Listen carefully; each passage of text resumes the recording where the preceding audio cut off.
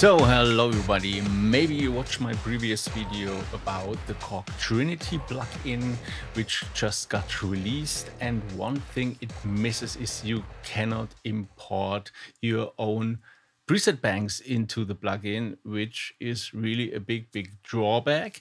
But in this video I will show you how you can do it anyway, and also how you can make it sound like an O1W, at least without the wave shaping.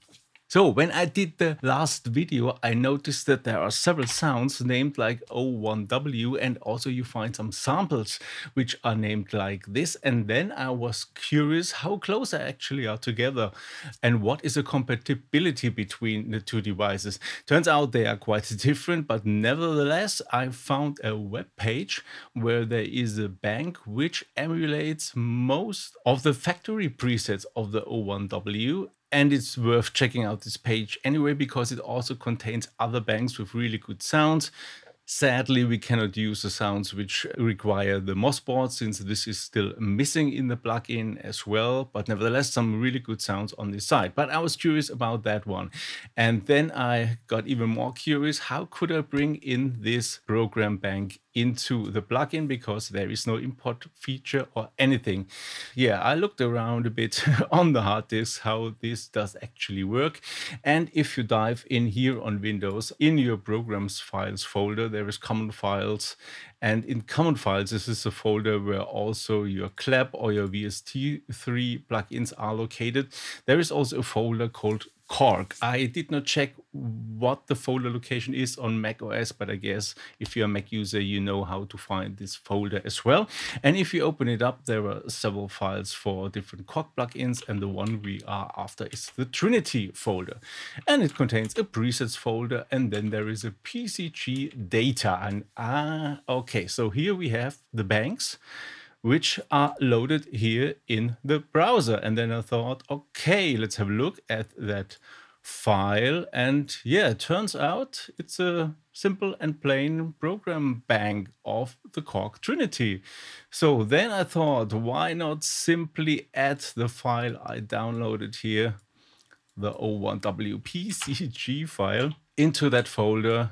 And you need administrator privileges to do that, because it's a programs folder, and we add that.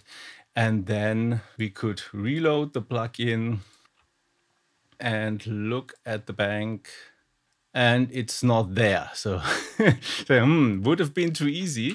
So I took a look at the Trinity plugin, and it turns out they really hard-coded the file names of the banks to load. Okay, how bad is that? From that, I can only think that Korg definitely does not want you to load your own sounds for whatever reason, because otherwise they would have simply coded that load all the files from this folder, which is not the case. So I don't know about that. But okay, but then I could not stop thinking, and I thought, okay, why not let's simply rename that name to one of the others. So we don't need really the general MIDI bank. Yeah, we don't need that. Nevertheless, you can always restore that. So the only thing you need to do is just to drag it out somewhere, for example, here on the desktop. Again, you need admin privileges to do that. And then let's simply rename that to general. Make sure it's also in uppercase, like it is hard-coded in the plugin. And now let's have a look.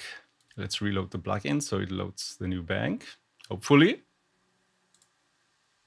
And let's have a look at the browser.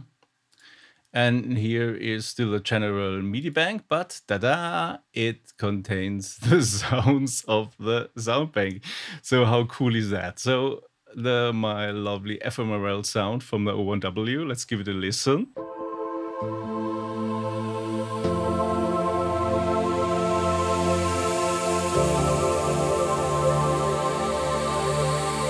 Sounds very O1W to me, or the lovely string sound.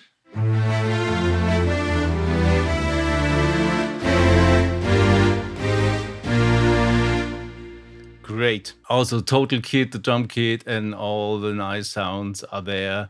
The res bass.